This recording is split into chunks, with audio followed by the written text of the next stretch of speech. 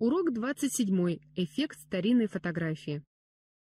Старинные вещи всегда были в моде. Особенный интерес вызывают старинные фотографии. Подчеркнуть стиль, а также убрать некоторые дефекты изображения может эффект старинной фотографии, которого можно достичь с помощью Photoshop CS4.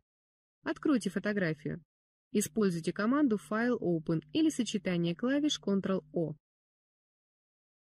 Если фотография цветная, то ее необходимо сделать черно-белой. В меню Image выберите команду Adjustments Desaturate.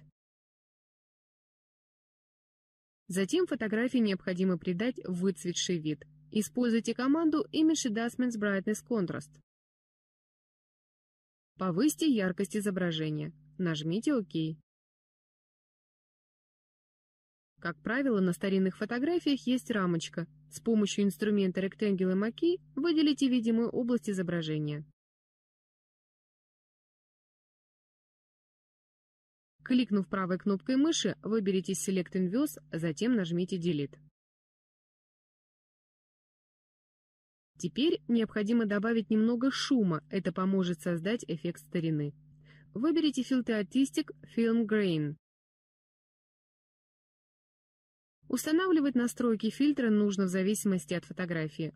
В нашем случае возьмем значение Grain, Highlight, Area и Intensity равным 5.